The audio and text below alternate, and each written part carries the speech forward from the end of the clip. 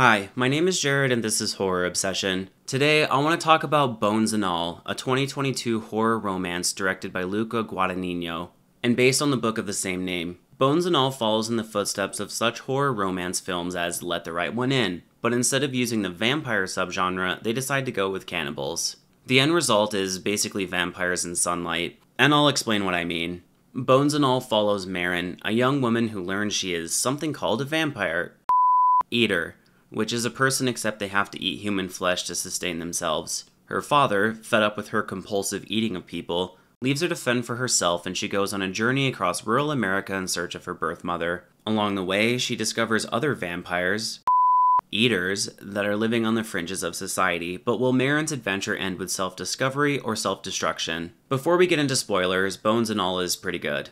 I didn't love it during my actual viewing, but it is very beautifully shot, well acted, and has an interesting but kind of derivative premise. There are about as many twists and turns in this movie as a Montana highway, and like a Montana highway, you can see everything coming from miles away. Despite this, the movie is still engaging at times and uses striking visuals to engage the viewer enough to be a recommend for me. Check this movie out if you're looking for something to watch. It was pretty good. Now let's go through a summary of the movie and discuss the central philosophical conflict. Bones and All takes the most obvious philosophical conflict from vampire movies and changes it to eaters, which is the moral dilemma of needing to kill other humans to survive. On the one side of this philosophical conflict is Marin, who thinks killing people to survive is bad, and in the middle is Sully, who is kind of indifferent and kills people who are dying anyway, and on the far end is Lee, who hates society so much he is fine with killing. These characters and their actions end up serving as external representations of the internal conflict of Marin, which sounds really intriguing, but unfortunately has been done a million times before in basically every vampire movie. In Let the Right One In, Ellie represents the indifference to human life, while Oscar represents the trepidation towards killing to sustain oneself. The conclusion of that movie is Oscar deciding he kind of hates people and doesn't mind killing, in sharp contrast to Bones and All, which takes the less subversive stance that killing people is probably bad,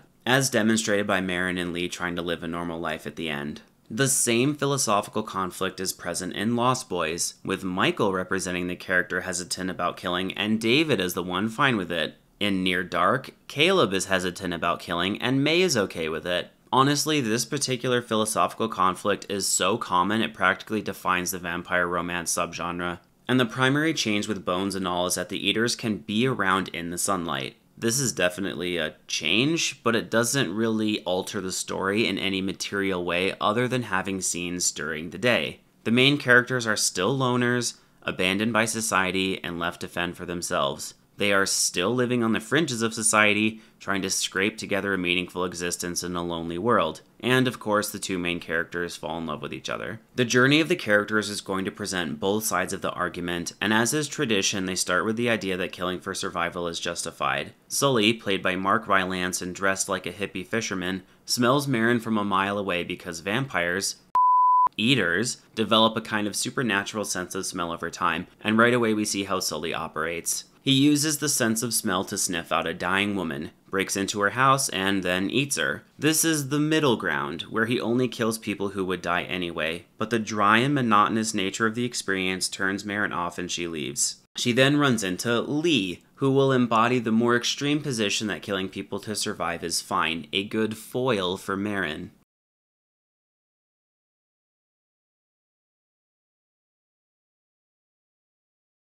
The setup is familiar, but the execution is pretty good. Timothée Chalamet turns in a memorable performance and elevates the character of Lee, and I haven't talked about her yet, but Taylor Russell does an admirable job as his counterpart. The combination of those two and Mark Rylance's Sully pretty much define the entire film, and without such wonderful performances, the movie would be pretty dull. Michael Stuhlbarg steals the show in his one scene as Kentucky Hillbilly Jake, in a scene which apparently was not in the book but gives meaning to the title of the book and film, Bones and All. Oh, also, fun horror trivia, the non-eater hillbilly in that scene, Brad, is played by David Gordon Green, who directed the new Halloween trilogy. The scene with Jake and Brad is also important as it is the turning point in the philosophical conflict. You see, Brad is not an eater, but partakes in the cannibalism anyway. Marin and Lee had begun to accept the killing of people for survival, but seeing their actions in the context of someone who is just doing it for fun sours them on the whole idea. Jarred by the experience of meeting someone cannibalizing for fun, they go to a carnival to cruise for another victim, but alas, after they murder and eat him, they go to his home address and discover the man had a wife and kids. They comfort themselves by repeatedly stating they didn't know,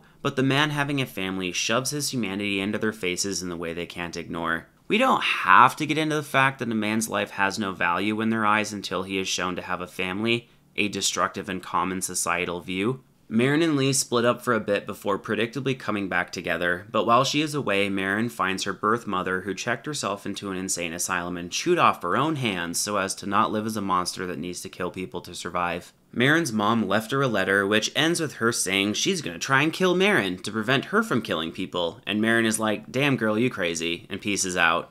Marin gets back together with Lee, and they decide killing isn't really their cup of tea, and decide to get normal jobs and live together in an apartment doing normal people stuff. Sully comes back to try to eat Marin, but Lee gets home just in time to save her. Tragically, in the ensuing struggle, Lee gets stabbed in the heart and dies in Marin's arms. His last wish is for Marin to eat him, bones and all, so he can be a part of her forever. The end. The major flaw with Bones and All is it takes the most common philosophical conflict from vampire movies and waters it down even further. With vampires, the movie asks the question of whether you would kill people to survive, at the cost of your own humanity, or let yourself wither away and die. Bones and All instead asks the question, what if, instead of having to kill people, they could instead choose not to kill people with almost no consequence? Okay, I see where you're coming from, but that feels like a much less compelling version of the same question. The fact that they can choose at any time to reject the eater lifestyle and live in an apartment, working normal jobs, being in the sun, and doing everything normal people do,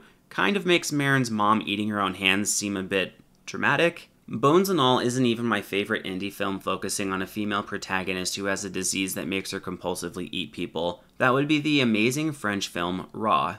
If you haven't seen it, check that movie out. It is so good. Bones and All borrows a lot of elements from other movies and combines them into something kind of new, but doesn't really use the new elements in a different way than the movies it borrows from. The performances are unique, of course, and they single-handedly make this movie worth watching, but 130 minutes of screen time for a familiar and predictable story just so you can see some good performances is a bit tiresome at times. I can see why this movie bombed at the box office, and that's coming from someone with a voracious horror obsession.